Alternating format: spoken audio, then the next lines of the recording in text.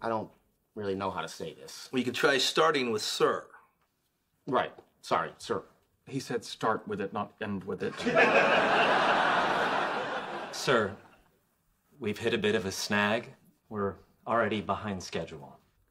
The computations required to overcome the deployability issues are more significant than we thought. I understand that we're under contract, and I don't know what the consequences of violating that are, but we're not going to be able to deliver in the time we promised.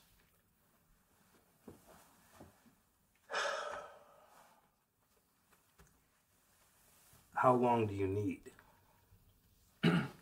We're thinking 2 years.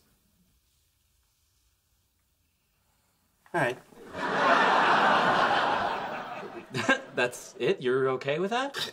Well, you think you're the first government contractor who isn't going to deliver on time?